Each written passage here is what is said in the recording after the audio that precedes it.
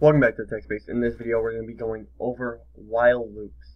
So what a while loop is it's sort of like an if statement, but not really. So we're just going to go over it, like I said, in full context without skipping anything. So what a while loop is it basically says while a certain set of parameters are running, or while that certain set of parameters is true, run a certain set of code.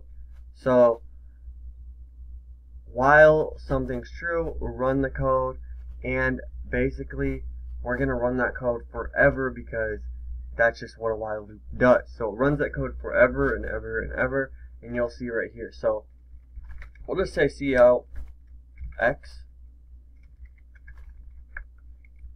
make sure you put character, and we're just knocking it in the line.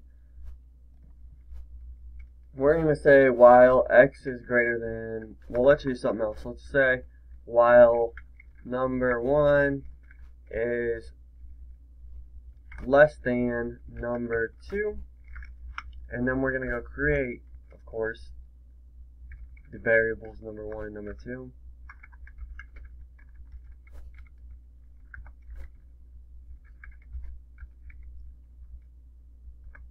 Once we create the variables, number 1 and number 2, we can go ahead, give them values, and then we can test them. So number 2 is 3, and we want this to be true for right now.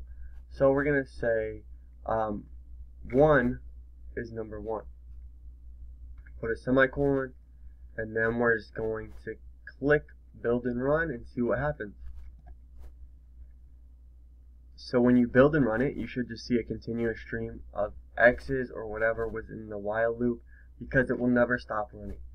Now, you just go ahead and close this out if you like, and we're going to see how you get the while loop to end.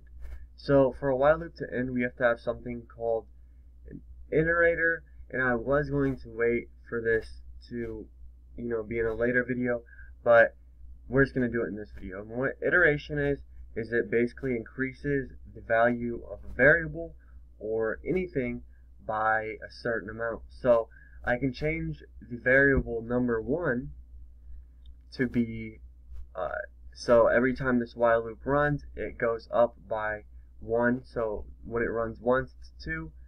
When it runs twice, it's 3. If you don't get what I'm saying, we'll go ahead and show you right now. So we'll go ahead and say, after cout, after we output x, we're going to say number 1 is equal to number 1 plus 1.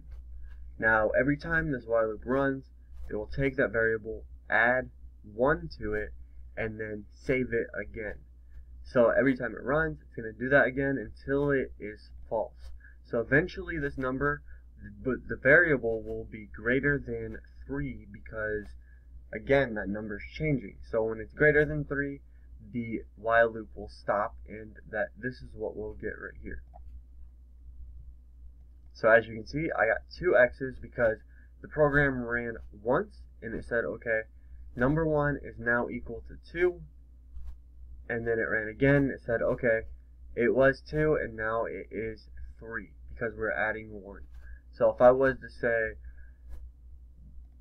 number 1 plus 2, we would only get 1x. So we'll go ahead and run this, and as you can see, we only got 1x because it ran once and it said, okay, you're already at 3, so when we run again, it's 4, therefore this is false, so we can only run once. So if you get that, awesome. If you don't get it, watch the video over. I highly suggest that. Other than that, click the subscribe button below for the rest of my videos. I have great content coming out, great content on my channel already, so go check it out. Subscribe, like this video, leave a comment if you have any questions, concerns, or anything like that, and I will see you guys in the next tutorial on C++.